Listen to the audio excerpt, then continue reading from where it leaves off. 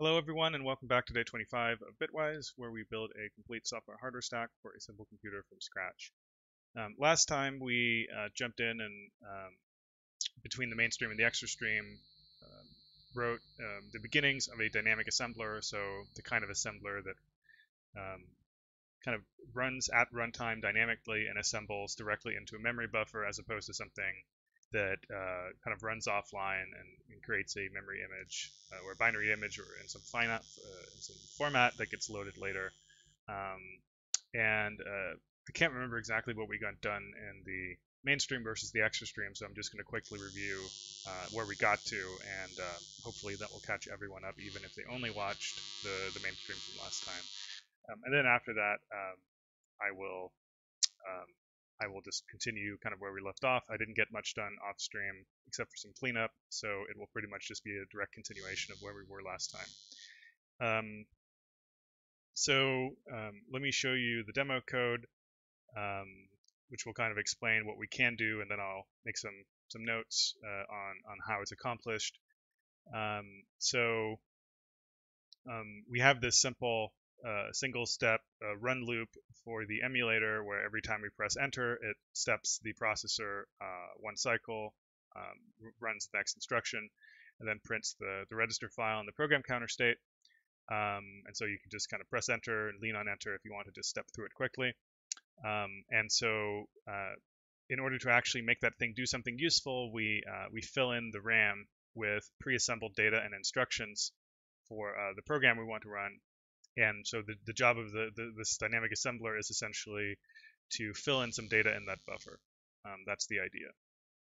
And so there's this asm struct where you point it to a buffer you want it to fill in, say how big the buffer is, and then you issue these commands that act much like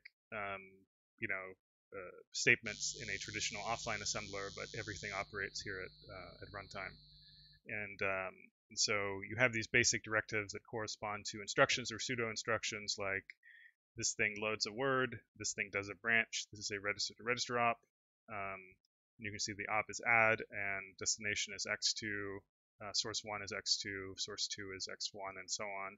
If you have an immediate op, you use this other function, and in which case the rs2 argument is replaced by a immediate argument. In addition to that, you also have I guess the thing to note here is that whereas the low-level instruction set, of course, operates directly in terms of things like registers and immediates, some of these functions offer a high-level interface than that that's more along the lines of what you want either a human programmer or a code generator to use, which when you're doing a load word, you specify the destination where you want to put the loaded word, but then you specify a label or a symbol where you want to load it from.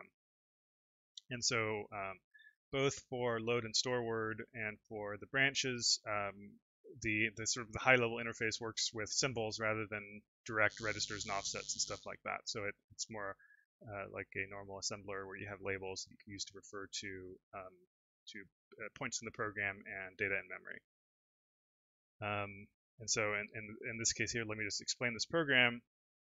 You can see we have a bit of data memory we reserve here called count, and it's a uint32. It contains the value 10, so that's pre-initialized in the RAM, and we create a label that refers to this location. And then here we have the result of the computation will be stored here, and it starts out as 0, but it's also a uint32, so we reserve the space for that. And then immediately afterwards, the program actually starts. We create a label to refer to the first instruction of this program, so that once we initialize the CPU core, we can point the initial instruction pointer to that start address. But the program consists of the following instructions. First off, it loads the count from this memory location into a register. In this case, you can imagine we could have hard-coded the value of that register directly, but I just wanted to show kind of, you can imagine this was a function of some sort, and it's actually loading this from a global variable where it doesn't know in advance what the value is. But anyway, loads that global variable using that symbol into x1, and then it creates, and this is it creates a loop label, which points to the top of the loop, and it creates a done label or a done symbol, which is, you can see it just says new sim. It doesn't say new sim here. So we essentially create a symbol, but we haven't resolved it yet. So you can refer to it before it's been resolved, in this case because you want to do a forward branch. And so the logic here is we compare x1, which is our loop count, with x0, which is always 0. It's a pseudo register. And so basically what this says is if x1 is equal to 0, then skip to the done label, which at this point in the program, or at this point in the assembly, has not been resolved yet. So that's going to be resolved later. But if we don't jump to the end, then we execute the body of the loop, which is simply adding x1 to x2, so x2 is the accumulator, it's implicitly initialized to 0, and then decrementing x1, so it starts at 10, and so the next iteration it would go to 9, and then jumping unconditionally back up to the top of the loop. There's a slightly more efficient implementation of this where you don't have a unconditional jump at the end of the loop, but the actual loop condition here is kind of tested down here, basically, and then on the first time entering the loop, you jump to the end to check that condition. But here I wrote it like this just for, I don't know, why not? It doesn't really matter. But then anyway, after the loop, after this unconditional jump in the body, we have the done label is now being resolved. So this is, now we're saying here is where the done label should point. And what it does is it takes the final accumulator in x2 and it puts it in this result global, which is this bit of memory reserved up here. x1 here is a temp register, and this is something that that you need to store a temporary value for the offset when you're doing your load, or you're doing your store rather. So you can see you pass in this temp register here, and it's used to store temporary value in order to do this computation. So you could abstract this away by having a always reserved temp register that's used for this sort of thing, but for a low-level interface like this, you want any code generator that uses this function to manage its own registers. So it's not trying to do register allocation for you or reserve any registers or anything. And so it has to take that as an explicit argument. In this case, we just use x1, which at this point in the code is not used for anything. It should in fact be 0. So we could have used any other register. We don't really care about this value. It's just we need a slot that we can overwrite temporarily to execute this pseudo instruction, store word. Anyway, let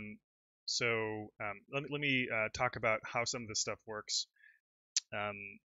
We first off have this whole symbol allocation thing, which just allocates a sim struct. And if you look at what the sim struct contains, it has a state, so it can be unresolved or resolved. And so unresolved means it's been allocated, but we don't know where it points to yet.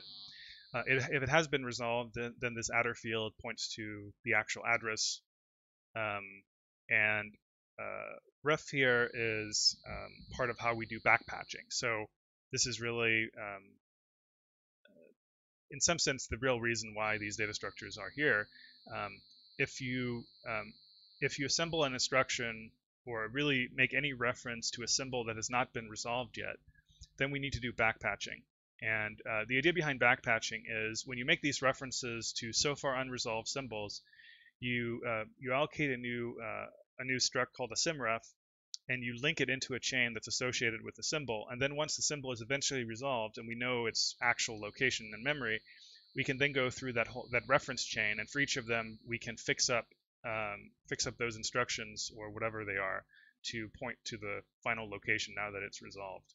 So if you look at the simref struct, you can see right now we have two different kinds of references. But in terms of you can see there's this next pointer which points to the next thing in the chain. So if there's 10 instructions that refer to a symbol that's not resolved yet, this would point to the most recent reference, and then this pointer chain going through the next field points all the way down to all those 10 references. And in our case, we just have two kinds of references, so-called low offset and high offset. and I will show you what that is used for in a second. But really what it boils down to is if we take load word as an example, so this is the high-level load word pseudo instruction. You can see we say what register should you put the result of loading into, and what symbol are we loading from. And this has changed a little bit from the extra stream to remove some redundant code.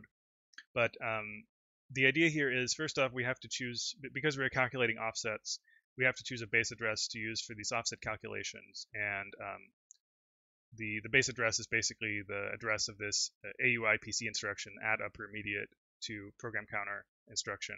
And so we store that off, and then we just fill in a 0 value for the immediate, because we're actually going to use this instruction, or sorry, we're going to use this function to actually handle the offset calculations. And so this does two things. One is, if the symbol we're referring to is already resolved, then it just does the offset calculation for us as specified. So in this case, we say this is a high offset calculation, and the base address we want to use for the calculation is the space variable, and this is the symbol it's associated with, of course. And similarly here, this is the low offset, and same thing, right? So using the same base for both of these cases. But you can see we just fill in a 0 value for the immediate, because this function is going to do the work of actually filling that in. So let's look at that. So what this function does is it takes the symbol you're referencing for the offset and says what kind of reference is it. So right now there's only low offset, high offset, and a base address to use for the offset calculation.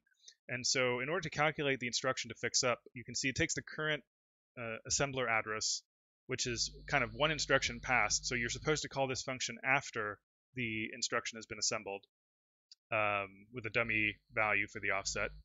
And so this just subtracts off the size of the last instruction.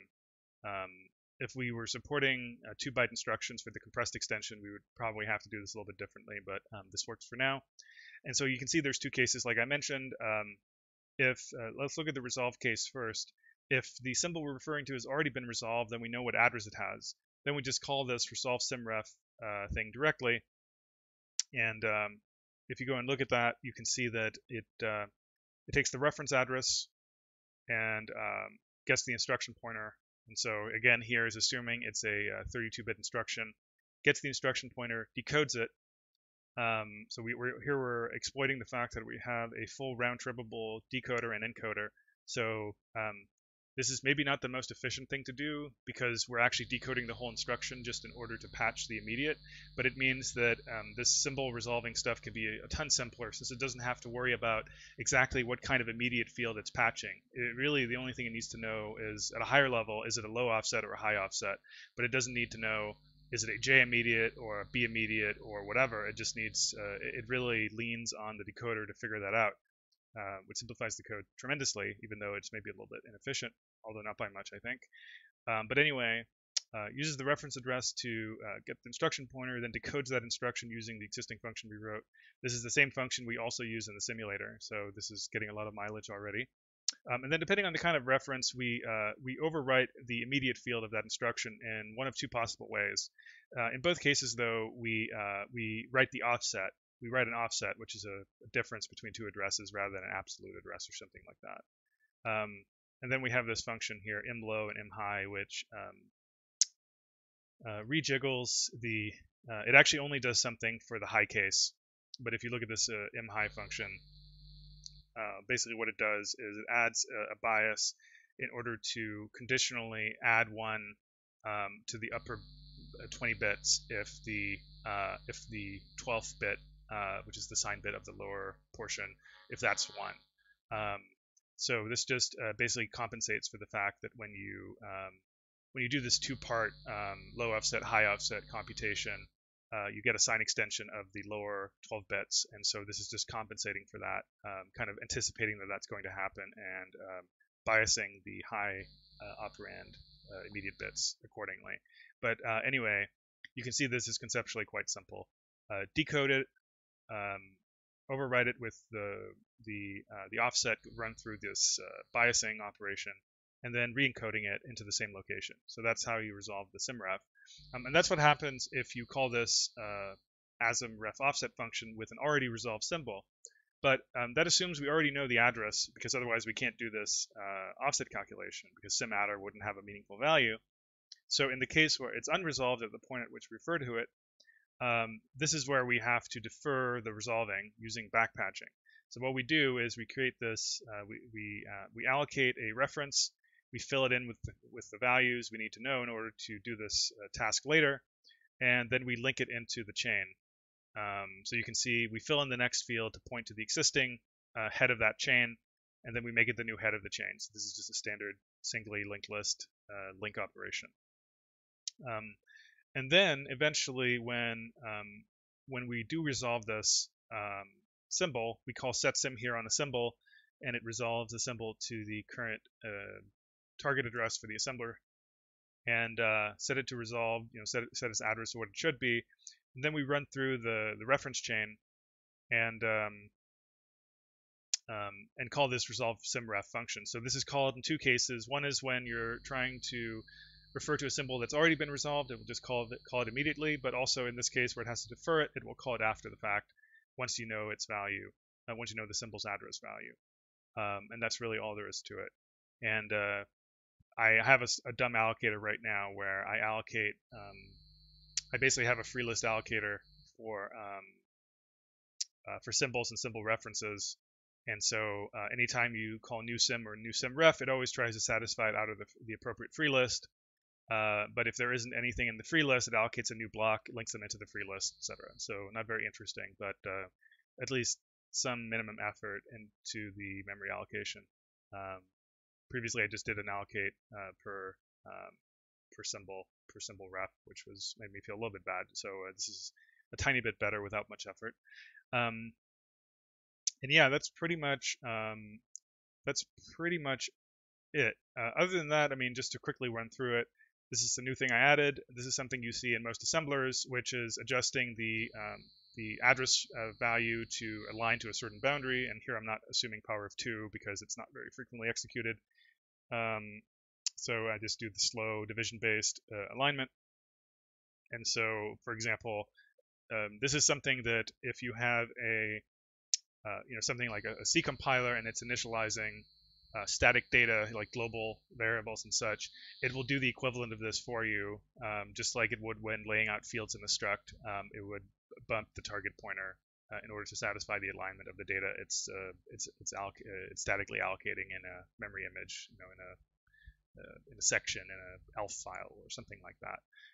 So this is just a function that does that for you. And then this is just really a function for appending bytes to the buffer at some specified location, and all the other functions for putting data there uses that as the workhorse. And so here's just putting different kinds of data in. Here's putting an instruction in. When you put an instruction in, it just encodes it using our assisting encode function, and then emits a uint32 corresponding to that encoding. And here we just have some front-end functions for different kinds of register ops. So this is when you have 2 register source operands. Here is when you have 1 source register and 1 source immediate. And then some specialized instructions here that are separate. And so, yeah, pretty simple. There's, if you saw me on stream last time, there were some pretty nasty debugging things. Probably the nastiest was there was a bug in encoding S immediates, I think. S immediates are 12-bit immediates that are used as a address offset for store instructions. And I guess that hadn't gotten exercised very well by my testing. And so I didn't really suspect it because I thought I had tested that code and there were some really basic bugs there. And that was probably the nastiest one because that sent me on a wild goose chase into unrelated parts of the code. And so once I actually tracked that down, it was easy to fix, but I thought that part of the code was more dependable. So there were, when you have these kind of bit manipulation type things and things get slightly off, it can be a pain in the butt to debug. But we got that done and went through it. I think I added this after the stream as well. This is one of the recommended pseudo instructions in the instruction manual. So this is not a built-in instruction. This is a pseudo instruction. It's just load address. And really what it does is it gives you the apps, it gives you in a specified register of your choice, it gives you the address of a symbol. So then you can do, you can do a direct load reg or something like that, you can do anything with it you want. This is roughly the equivalent of something like LEA, I guess, on x86, or I suppose, yeah, other processors have this too. But basically, it gives you the address of something, puts it in a register of your choice, so you can do stuff with it further from that point. Yeah, for branches, the code for branches is remarkably similar. For branches, unlike some of these other cases, for conditional branches, you don't really have a direct support for kind of long distance offsets, and so you don't have to handle this sort of high offset and low offset combination. If you want to do the equivalent of a conditional long distance offset, you sort of have to do a short distance conditional branch followed by a unconditional long distance jump, something like that. But it means that this is a bit simpler than some of these other cases. And I guess in this case here, we also don't support long distance. You have to use JALR in order to do long distance stuff. But yeah, so this is you can see it uses the same low offset ref offset call. And the reason this works is, again, because we use the instruction decoder and encoder for this round tripping. Because under the hood, of course, the kind of immediate encoding that's used for branches, so-called B immediates, is quite different from what's used for, say, S immediates in this case. But from this vantage point, they look the same. They're both low offset immediates. And so that's pretty nice that the code just kind of unifies in that way, even though it does have a tiny performance cost, but not one that I think I'm likely to worry about. And yeah, J is another pseudo instruction. It just stands for jump, and it just uses the jump and link instruction with a the 0 pseudo register, which just means, hey, I don't actually care about the next instruction address. Just throw it away. I just want to jump. And again, this thing here just uses low offset. It's the same kind of thing we use for loads and stores branches and jump and link. So pretty straightforward, actually. All right, let me quickly see if there's questions about that, and then I will move on to the thing I thought we would work on today. Oh, so someone's saying that the hum is back. That's annoying. I thought that was gone, because I'm using my powered USB hub, which seemed to fix the issue previously. I will try to, maybe it's because I have too much stuff in this hub. Let me try to unplug some stuff. One moment.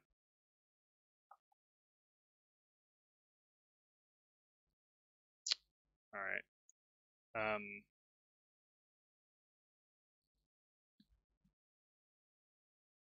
I will just try to stay, I'll try not to move my head, and then I'll try to debug it later. I could have sworn that when I finally moved to the powered USB hub, everything was fine and dandy. Anyway, sorry about that. I will try to stay stationary. So I didn't want to jump into a huge big thing that would be left incomplete for today, because, like I said, I don't feel super great and don't know how far I would be able to get if it's something very complicated. So I thought one thing that would be fun to do for today would be to first add some basic memory mapped I/O. And basically, for now, this would just be hooking up get char and put char to certain addresses in memory, so that when you read and write from those addresses, you have a side effect, which in this case, in this emulated environment, would just be a get char and a put char. So it would just be standard I/O. And then using that, maybe we could write some, I don't know, maybe write some assembly code and a simple code generator that uses the dynamic assembler to do something interesting. But let's try to show how to do the simple memory mapped I/O first. So right now, if you look at the simulator, when it sees a load or a store instruction, it just calls these load word, load byte, and load half word functions, store byte, store half word, store word functions. And right now, all they do is they do a bounds check, but other than that, they just defer to the RAM. So pretty simple in that way. I thought what we could do, and this won't be this is not the sort of nice modular way of doing it long term, but typically the way you support memory mapped I/O in emulators is you have some sort of memory map, and quite often, I mean, there's different ways of slicing it, right? But like one way of doing it is you have some sort of memory map representation where you say, for any load or store that falls in this memory range from A to B, if someone does a load or store in that range, defer to this function. So you basically have a callback, and that's sort of a pretty decent way of offering a modular architecture where you can hook in different peripherals that respond to different memory ranges, and then those functions can do whatever. And when you do that, for efficiency's sake, you quite often do want to have a fast path for RAM, because the overwhelming majority of reads and writes is for RAMs, and so you want to make those as fast as possible. We're not going to be super concerned about performance right now, but that's just to say that even if you have this kind of dynamic from the point of view of the emulator, dynamically extendable memory mapping with callbacks for different memory ranges, you typically do want to have some sort of fast path for RAM. So you can imagine you would still want to have this kind of if check that defers directly to an array indexing operation. You would want to have this sort of at the top of your function for loads and stores, but then maybe if it falls outside of the RAM range, you defer to the general memory mapping dispatch function that goes through a memory map. I mean, who knows how it's implemented? It could be a binary tree, could be a linear array, could be a trie, but ultimately is probably served by some callbacks once you know what memory range your request falls in. But for now, let's just hard code it to kind of make the point. And so I'm only going to support it for word, both word aligned, but also just word loads and stores. It can sometimes be quite awkward to support subword operations for memory mapped I/O. And certainly, if you want to support unaligned operations, it becomes even more awkward. And so it's pretty common to just not really support those. The normal semantics of loads and stores usually aren't fully respected if you're doing memory mapped I/O anyway. And so we will kind of take that as a license. I mean, what we're doing right now is going to be temporary anyway, but just to preface the special case hack I'm doing to say that similar things do happen in hardware as well sometimes. So anyway, let's basically let's do something like this. First, I think it would probably be a good idea to abstract this away from just always being zero-based, to do something like this and say,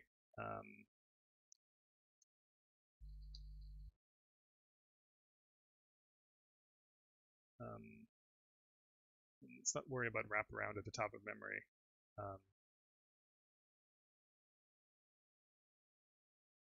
RAM end.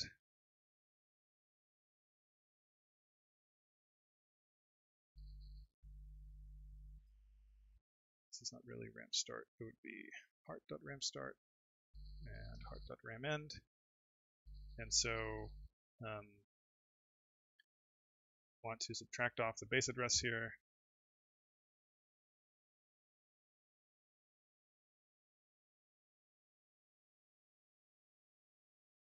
Of course, that's going to introduce some errors. So for now, let's just keep it as it was, essentially zero-based, but now using this more general interface.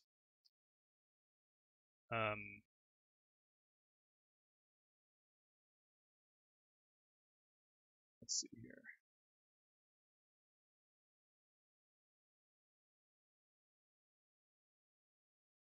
maybe we should abstract this into a struct. I'll call it bus.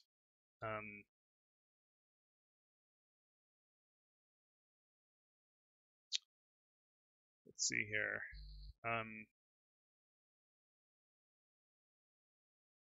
Yeah, let's do it like that.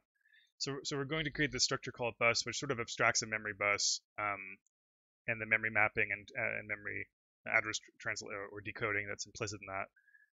And so rather than directly saying a hard is associated with a RAM, we're just going to say it's associated with a bus. And I think for this, then we'll just say bus read word or load bus load word,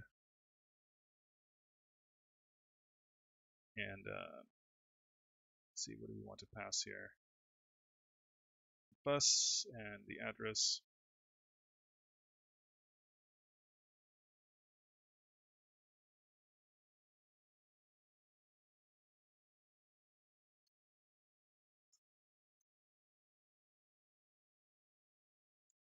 So this is where, just with this, again, we're gonna add something in a sec, but for now let's just abstract it out a little bit. So let's say if bus ram start, if this thing is in range, and it has to, the whole 4-byte range of bytes has to be in range for this to work, then we just directly, let's see, we cast this to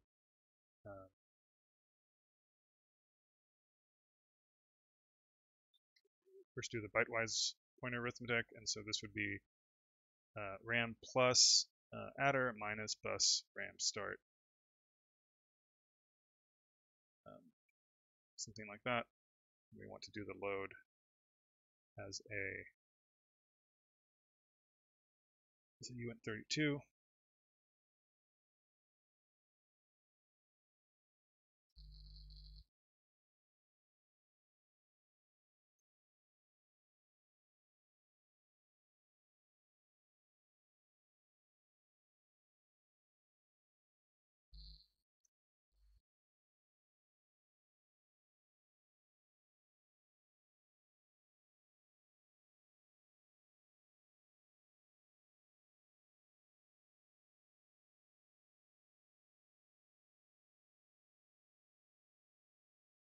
Right, so that stuff no longer works, and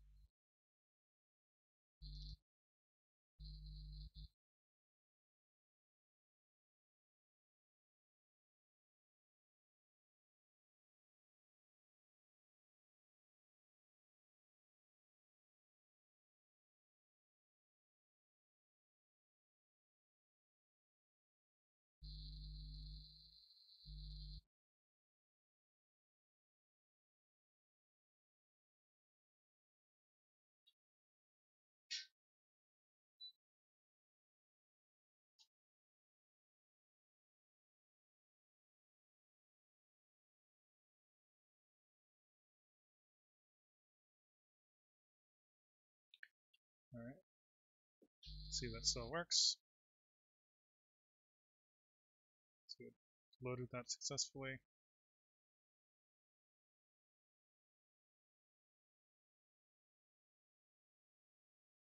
Okay.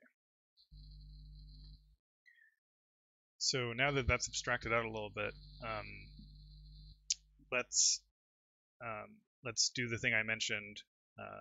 And for now, I'm just literally going to do a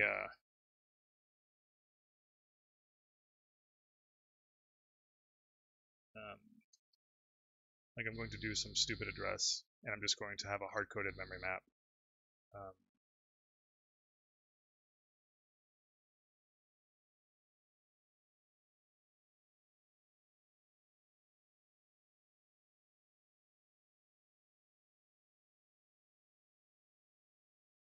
We're not put adder, get char, and put char, and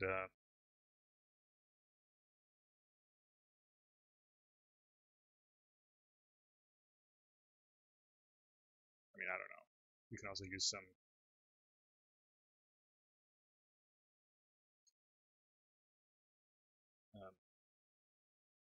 let's just use these two addresses here. And again, we're not going to worry about supporting it for these subword quantities.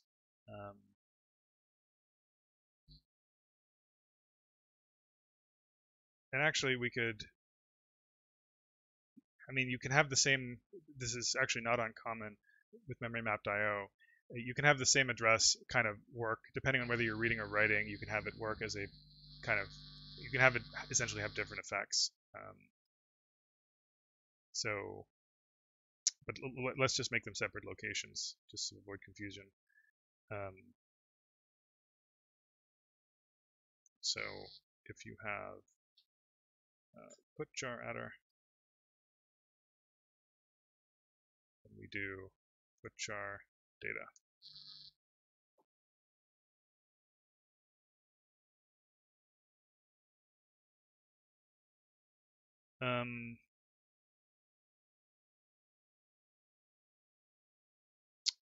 So the thing that could be, I guess, interesting at this point is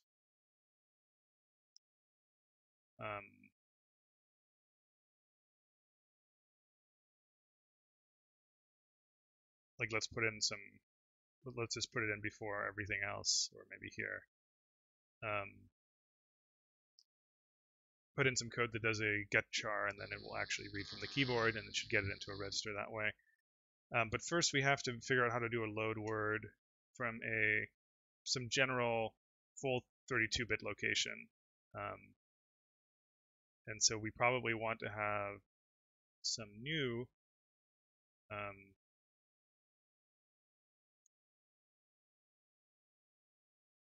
like uint32 thing here.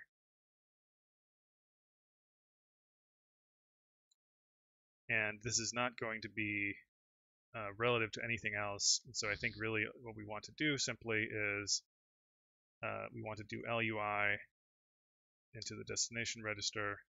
So this is just using it as a temp register. LUI and then load word reg.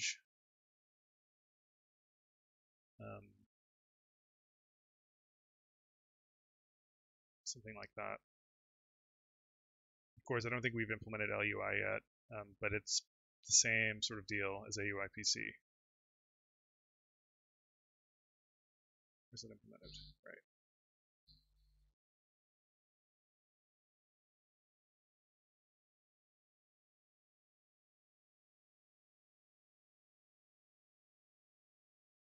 Okay, so we should be able to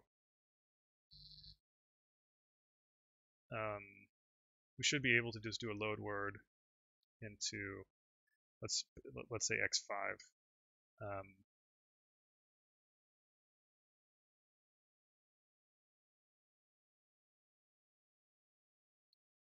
From get char adder.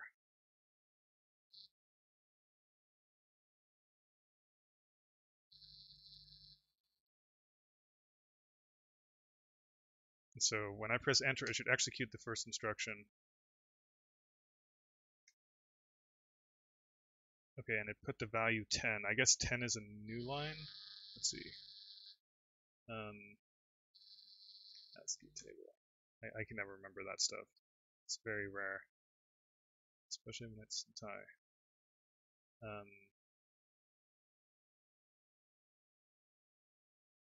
Yeah, so 10 is a new line. So that was actually correct. Let's actually take out this get char. And let's just make a kind of pseudo instruction for doing get char. So I'm just going to say,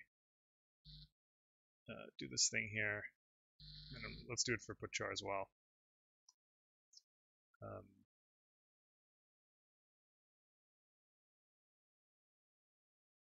guess we need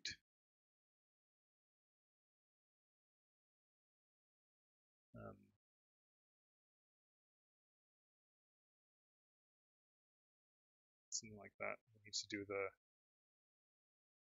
the equivalent of this for store word as well. And I guess, to me at least, it makes sense to put that operand on that side. And so maybe a temp register. So put in the temp register those high bits.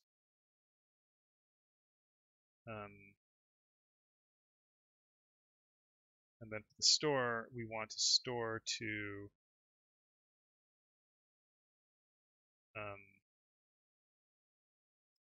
temp register, then the source, and then I guess the low bits of the dest. Let me just make sure that makes sense. So load the upper immediate bits of the destination into the temp register, and then we want to, RS1 is used for the address calculation, so it's this plus this, so that makes sense. We want to store that.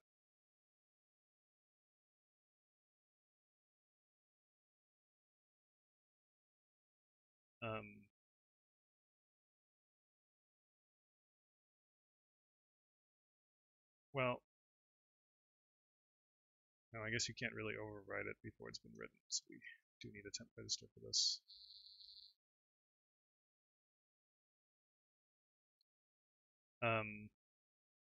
So I guess the next thing we could do would be you do a get char, and we can use x1 actually, since it's just temporary. Let's use x5. Keep it consistent. And then we can print it back. We can use x6 as a temp register. So, yeah.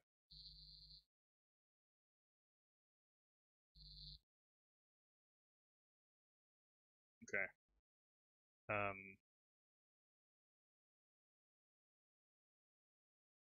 Because I removed this, I guess.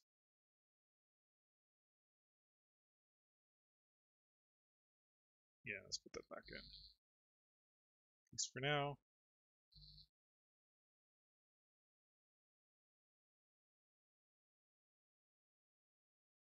Okay, so it's waiting for me to print something. Let's print x.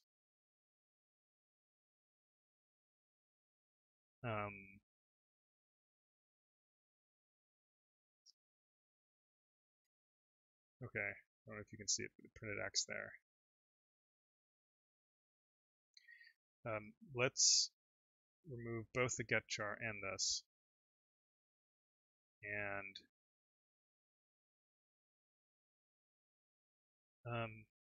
is there a good halt instruction we can use? I don't think there's an officially sanctioned sequence, but well, we can just let it free run, even though that will probably run out of memory and do God knows what. But let's try that. So now if I press X, okay, that was pretty boring. x, so it prints x back. Actually, so let's put this in a loop.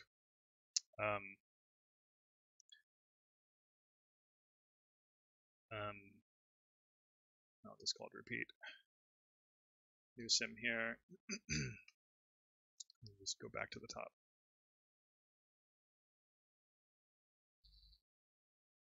So this is just a dumb echo loop.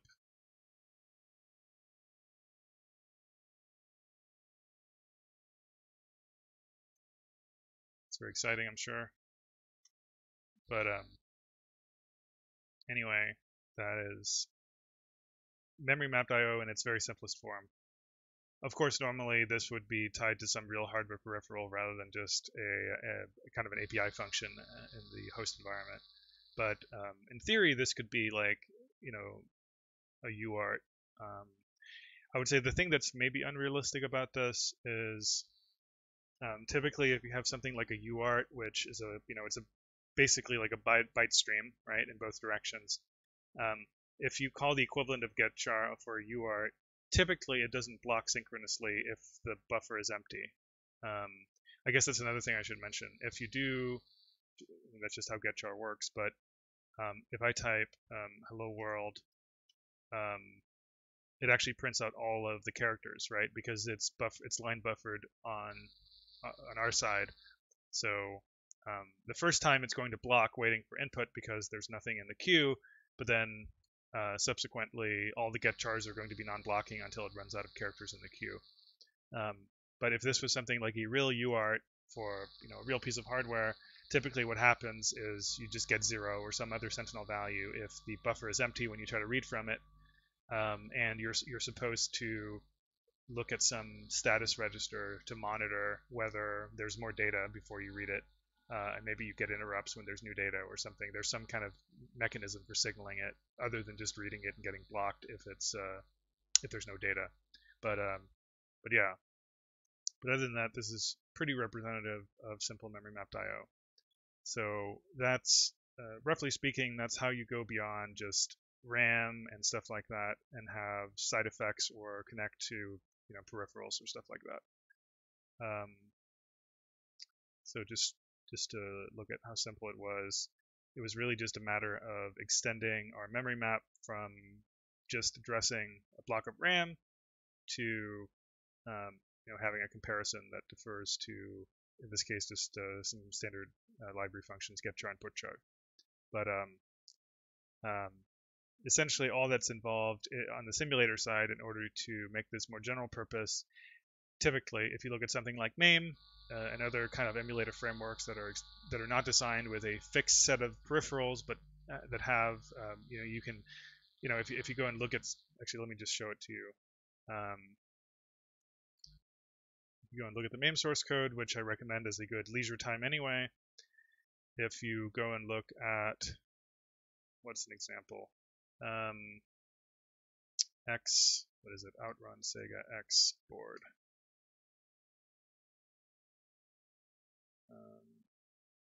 Which is one of the things I looked at recently. This is an arcade board, and this was a Motorola 68000 processor. So I think if you look at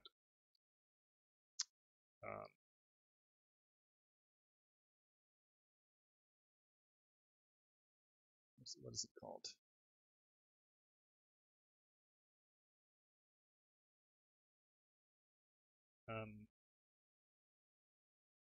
Maybe it's just called Run or O-Run. Yeah, O-Run.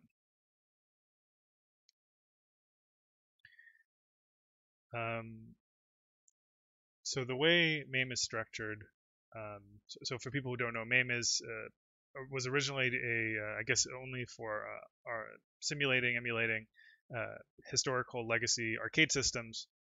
But one of the things that's neat about it is that it has this very modular. Well, it's interesting just as a piece of history if you want to learn about how things worked. Historically, you can go and read the source code and figure out how hardware worked. But another thing is they have this architecture for basically implementing modular hardware components in emulation and then kind of snapping them together so that you can build a generic CPU core and then hook it up to a bunch of peripherals and configure a memory map accordingly, rather than having to hard code the specific combination of those peripherals. So, you know, for example here, so I don't know this in detail, but I'm just kind of assuming. But you can see you can set a certain, there's like this mapper thing, and you can set a certain range of memory to have a certain callback. So you can see here for this range of memory, you can specify the read delegate and the write delegate. So these are the callbacks that get called when you read and write from that range of memory. So if you look at this one, let's search for that in the source code.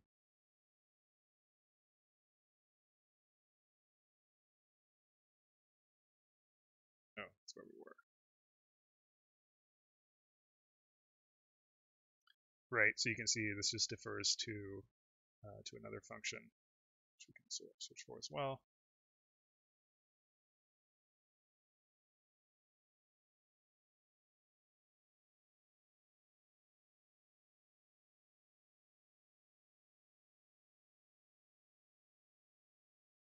But yeah, you can see this. So this gets called back in order to emulate the functionality of road control read write. Let's see what this is about.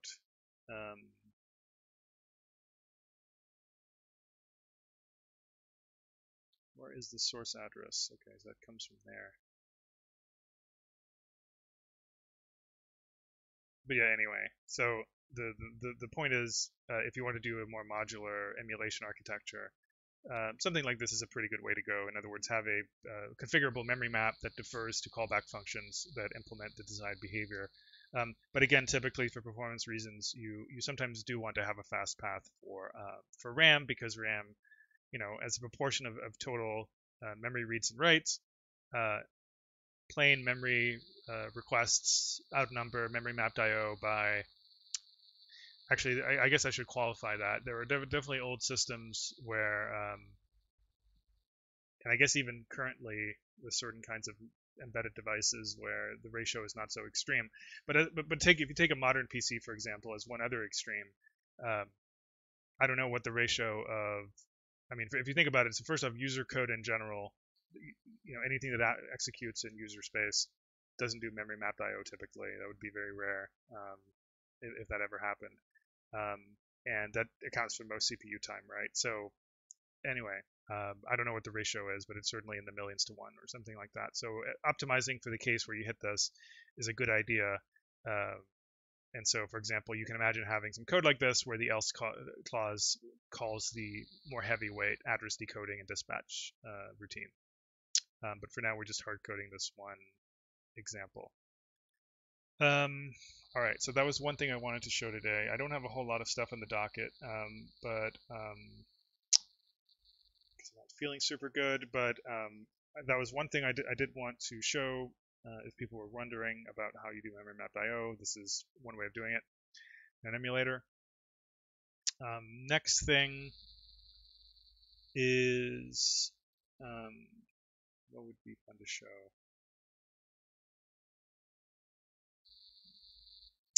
Let's see.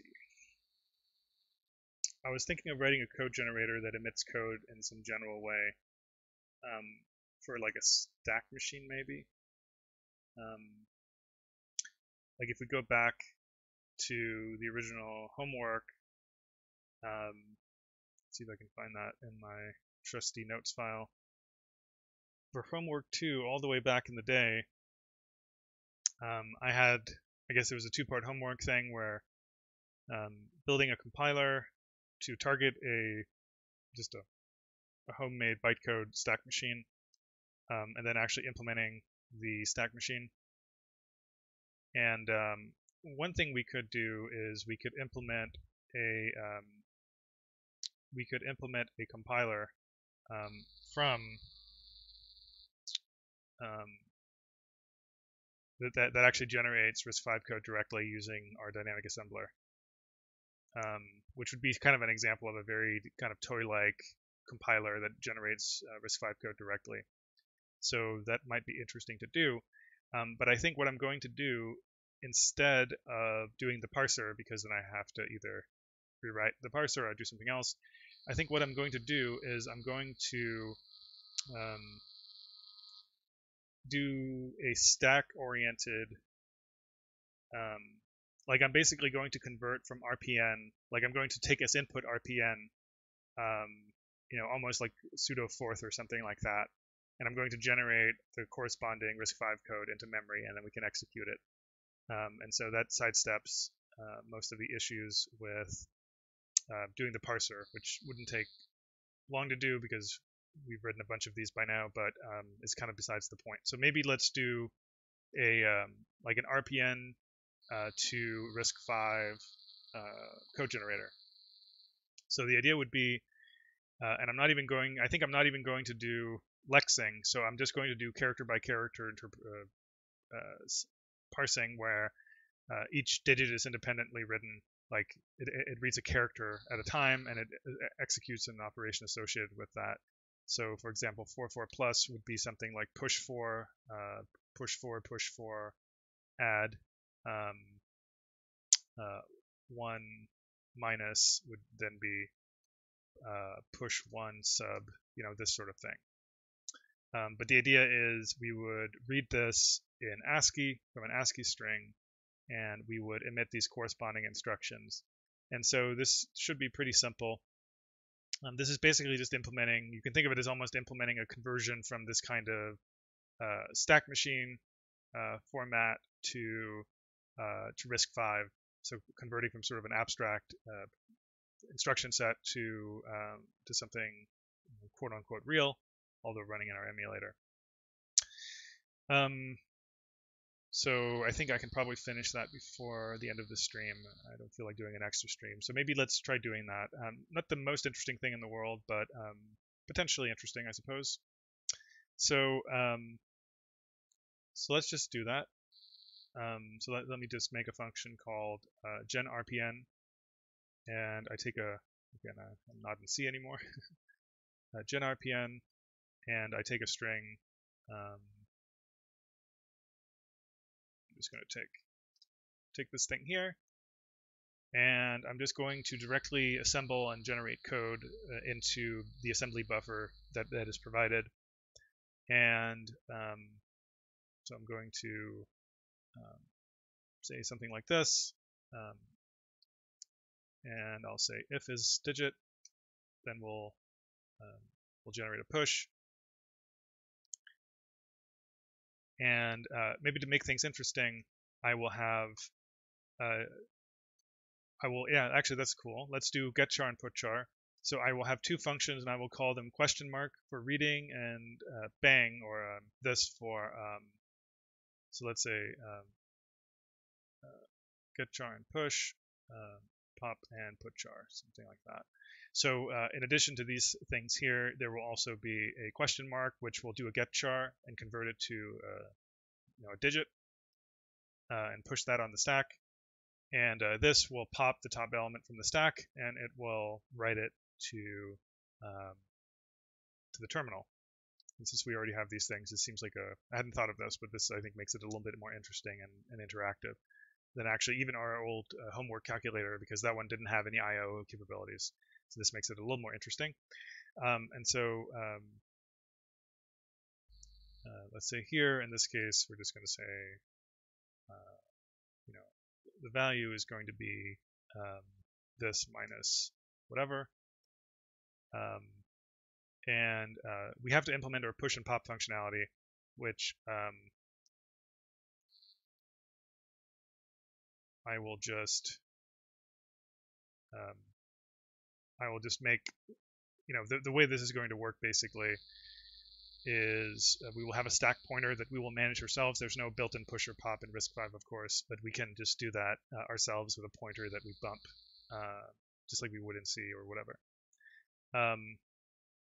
So I think, let's say x1 is our stack pointer, and so I think what you want to do is when you have this value, you want to do a store.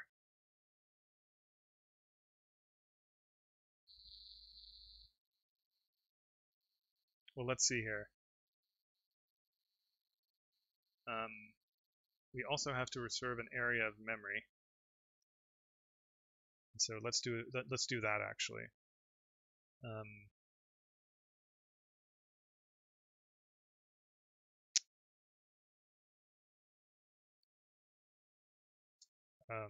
So stack size. Let's see here. Stack size, I guess we'll reserve. First of all, let's just align it. Align it to a 4 byte. And then I guess we'll just fill in zeros for the stack size. And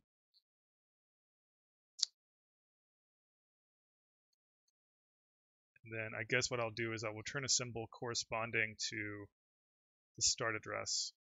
So new sim here. And then once we're done assembling all this stuff, we'll return that label.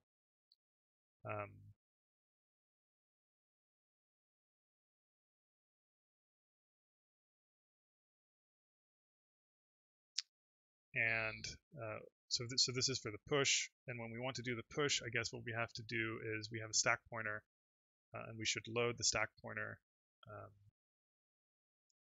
Let's do a pseudo instruction for that.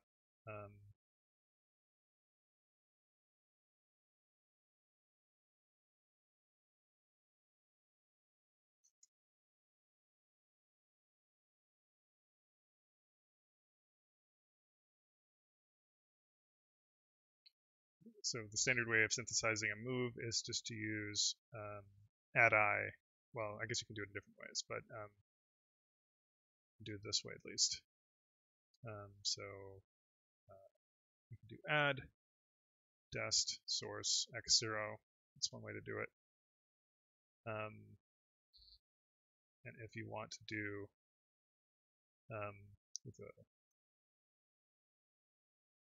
an immediate, at least if it's a small immediate, I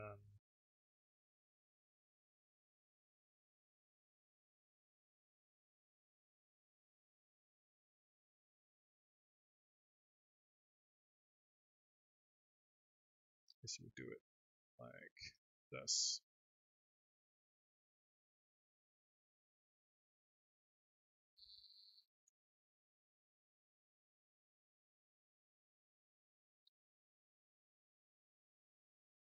All right, so for the stack pointer, well, let's say who's sim here.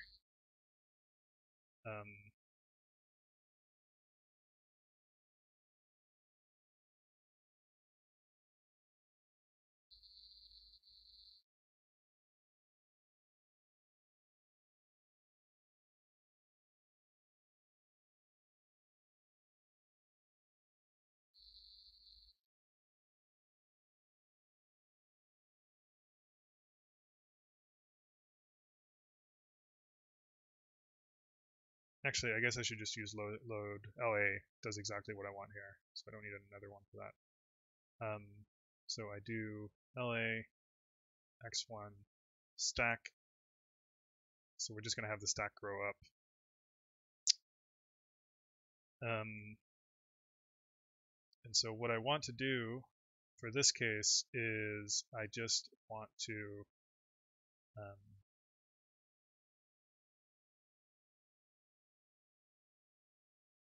well, let's see. So I have to first, let's say x2 is our temp register. And so x2,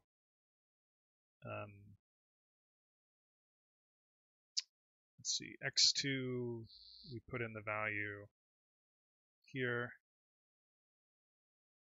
And then I have to store to the current value. Although I think the operand order for this is not what I expect.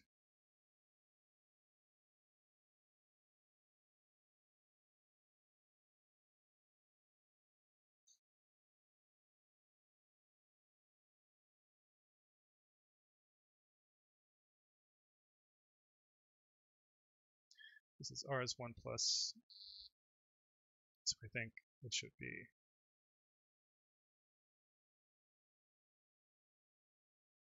rs1, and then x2, and then 0, because this thing already contains the offset, and then I want to,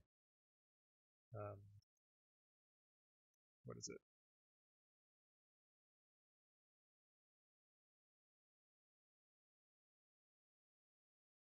I want to increment this by 4. See if this works.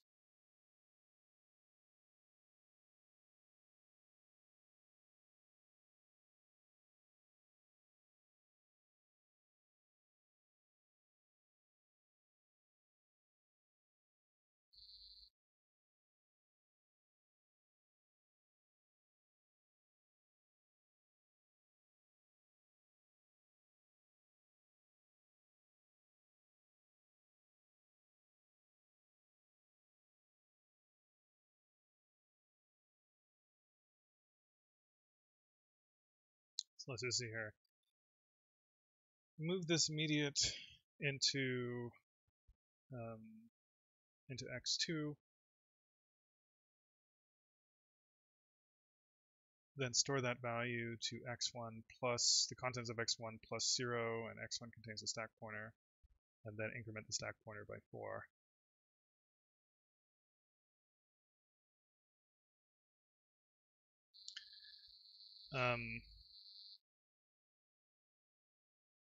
I guess we can also do a big switch.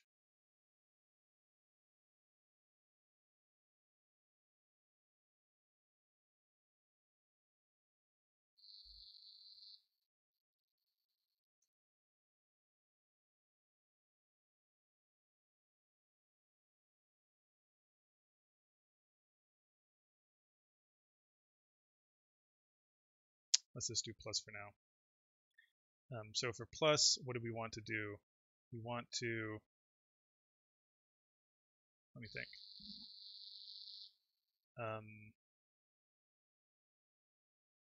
We want to load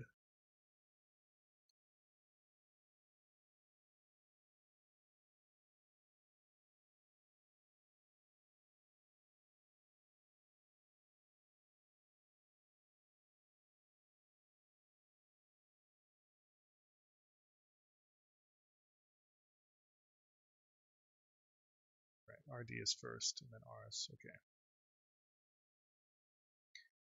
So for plus, you want to load into x2 the contents of x1 minus 4, and you want to load into x3 the contents of x1 minus 8, and then you want to add x2 and x3, and then you want to store back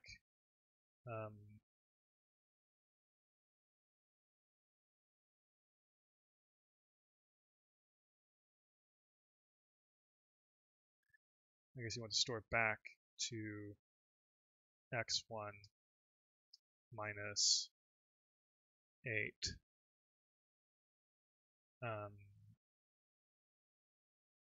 You want to store back the value of x2, and then you want to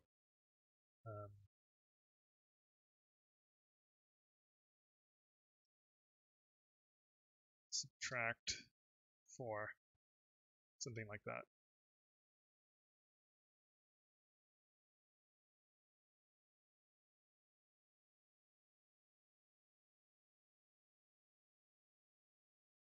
This should probably be in a function gen op,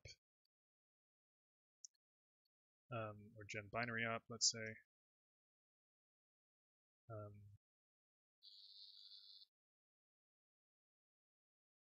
And then this thing goes in here. And then you can just say gen bin op as add. Should be able to do the same thing with minus.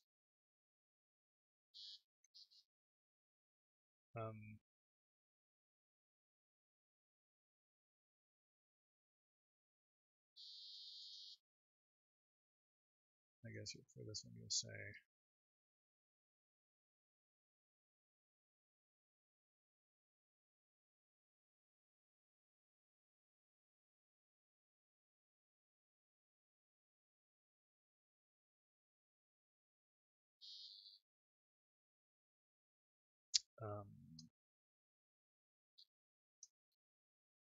something like this. Then we do the memory map IO cases, which is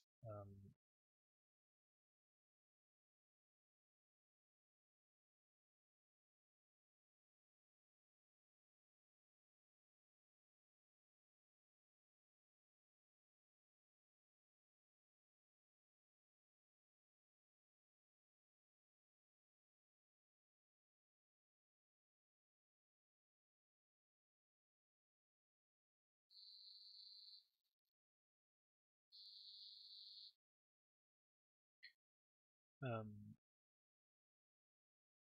guess in this case you just directly store here.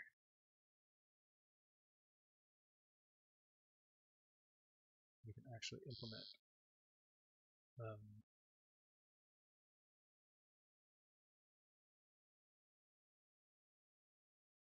like this, I suppose.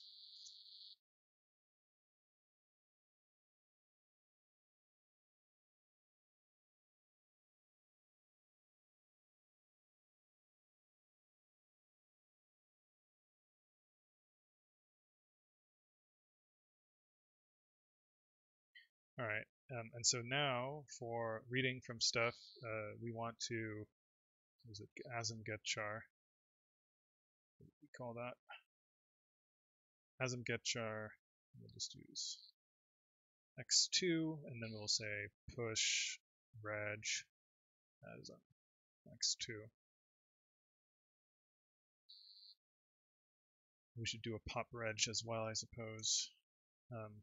Maybe we should just use that for everything rather than these fancier instruction sequences because it's more readable.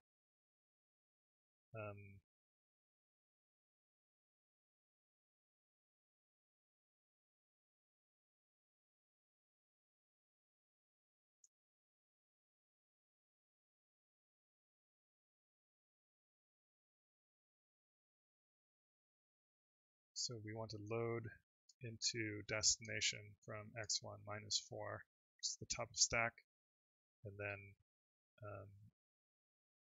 we will subtract 4. I mean, you could also do this first and then just, you could also do this. That's fine as well. And maybe we should use this even because it's maybe a little bit easier to read, even if it's not as efficient. Let's do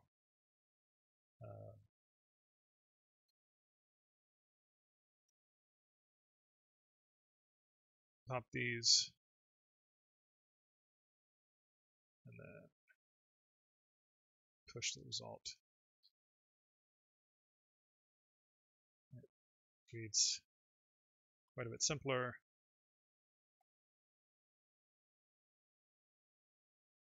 So pop, add them, or combine them with whatever op, and then push the result back.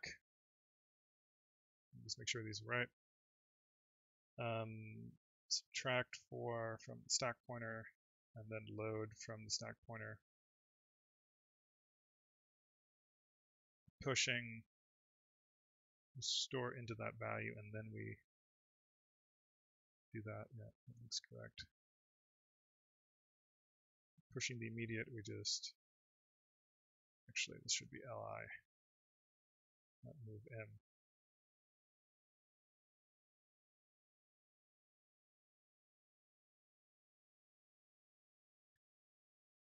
Li does a fancier sequence, I think. For now, let's just verify that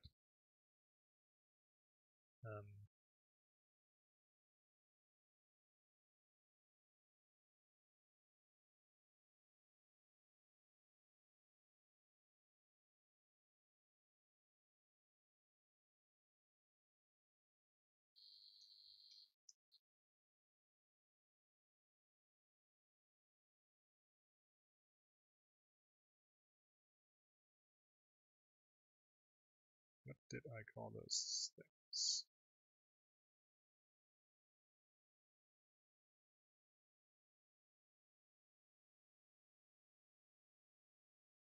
Okay, what were those called? Oh, right.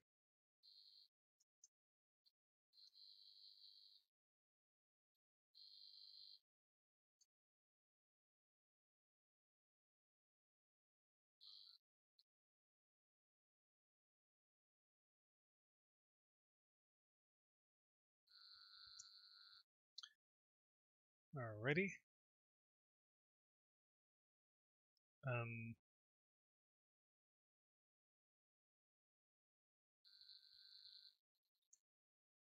Let's just reread this in light of that. When we read a digit, we just push that digit. When we get a question mark, then we, of course, should implement that. We do the get char into x2, and then we push x2. And for this, we should pop the register into x2, and then put char x2, and we have to use x3 as a temp.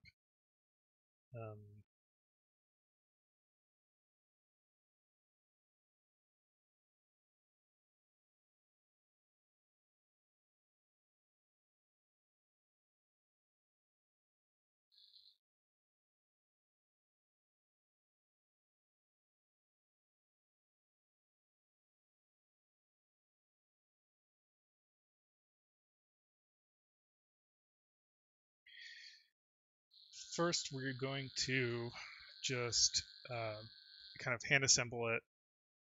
Yeah, let's do that. Let's take a bunch of this out of rotation for now.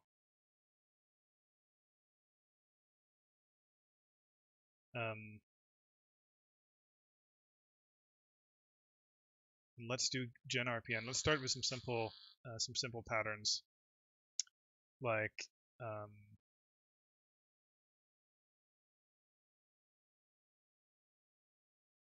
let's see. I guess the simplest would just be, maybe not that simple, but let's try reading something and writing something back.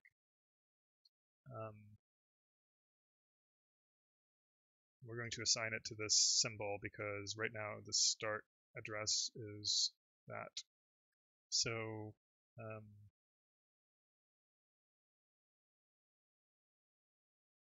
yeah, which would read something and then write it back, I suppose. No, so this is not quite right, by the way. The thing we want to actually put char is this, because we have to convert back to ASCII.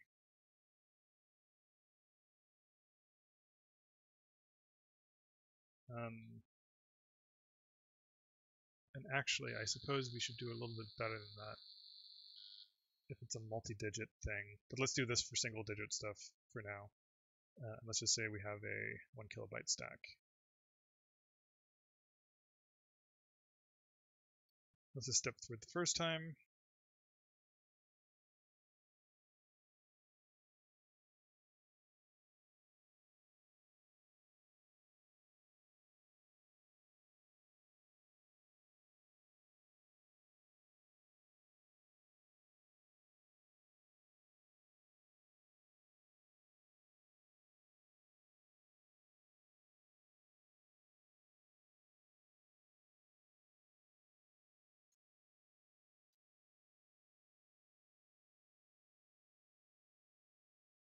Okay, so that certainly didn't. I guess let's actually step through this stuff.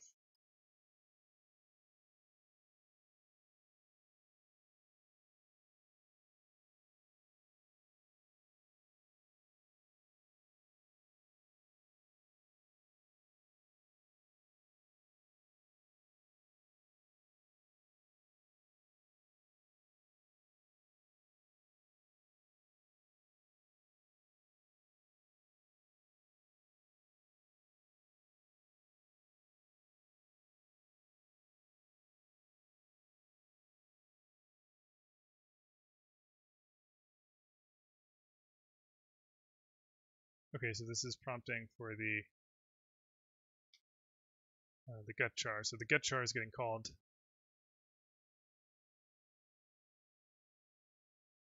Well, I guess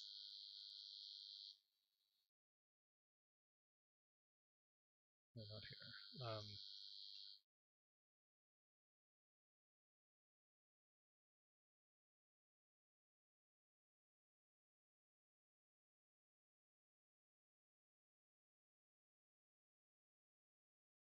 Okay, so certainly that part is not getting called.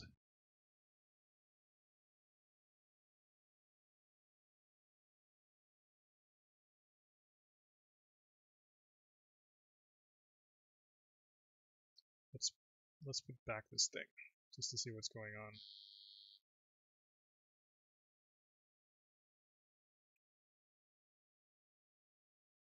So we start at, sure, that looks reasonable.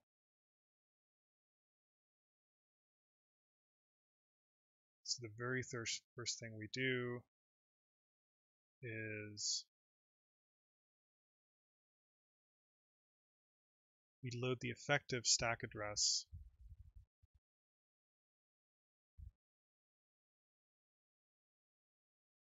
which should be 0 because it's at the start of memory.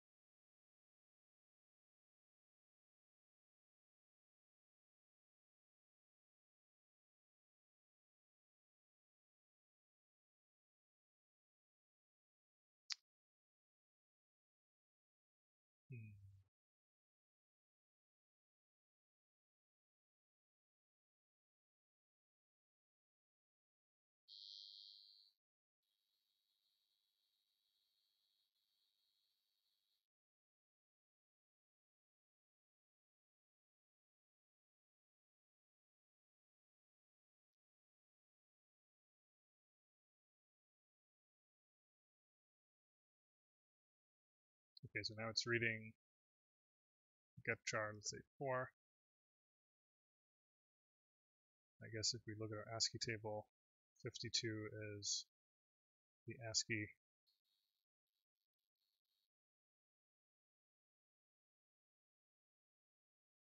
Oh, I see at least one of the problems.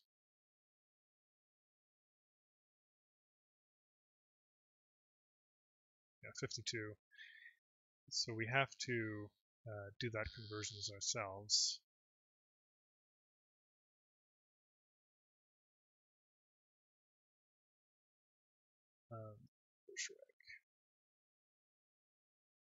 Right, so we shouldn't push the ASCII code.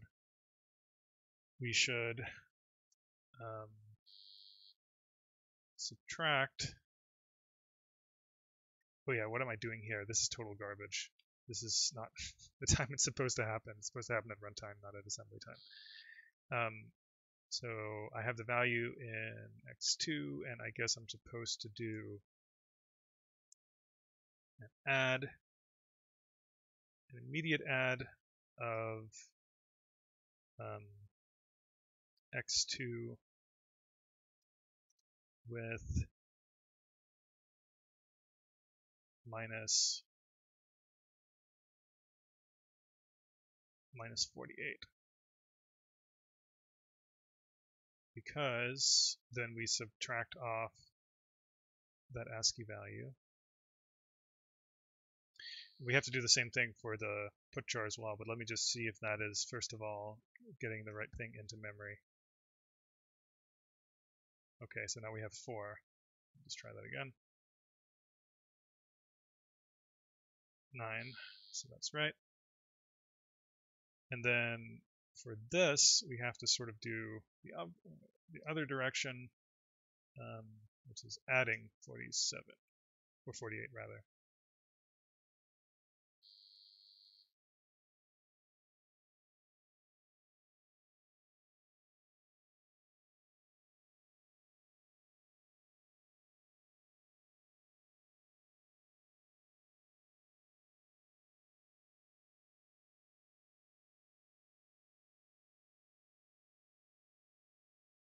Okay, here we go.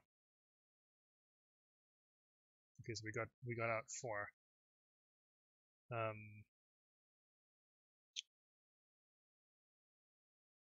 Let's put in some sort of halt pseudo instruction, just so I can. Actually, we don't need to do that. Let's just implicitly loop the whole sequence.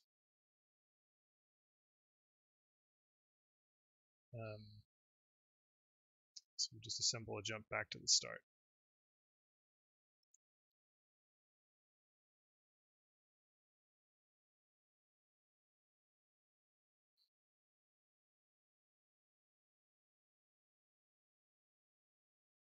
Okay, let's remove that single step prep.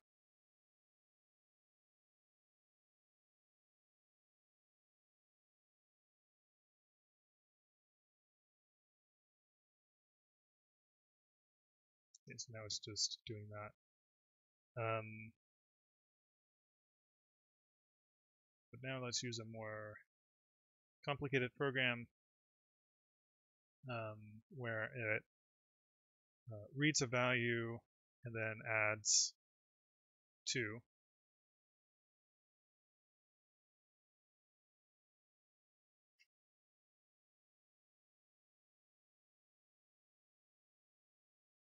Okay, I don't know why it's putting that extra thing.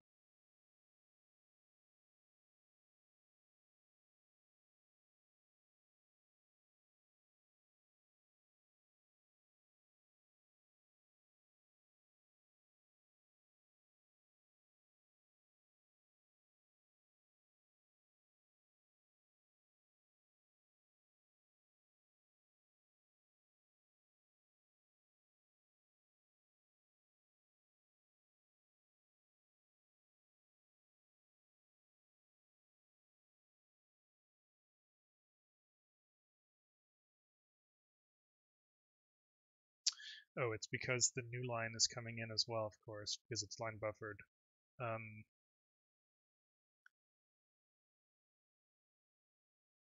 Yeah, that's a little bit awkward.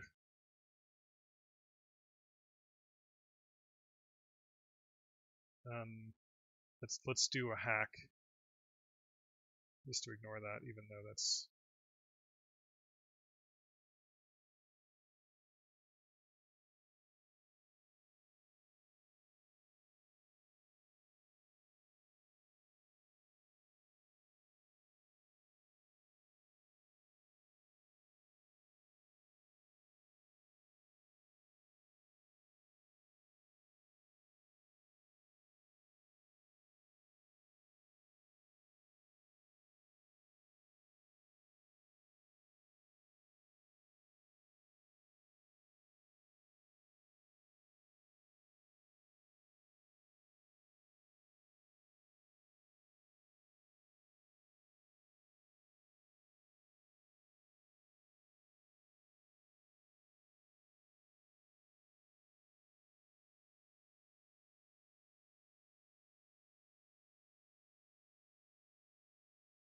Just to, yeah. Okay, so that's good.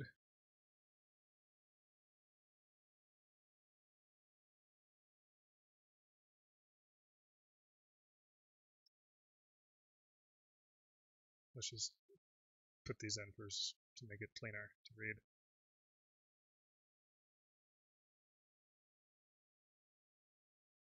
Actually, let's put this in. We can do that ourselves.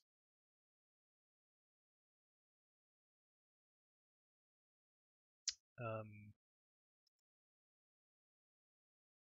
guess it's 10, right?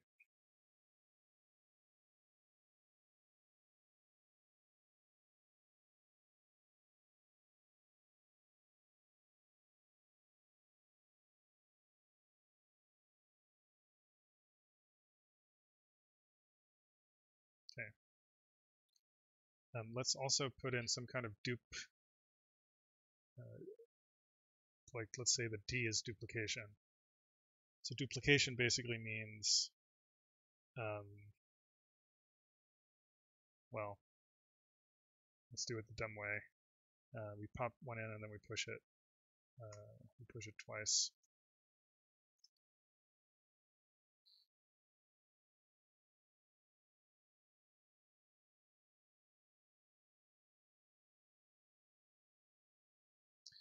Because then we can do doubling, so we say read it, duplicate it, and then add them together. We get 8.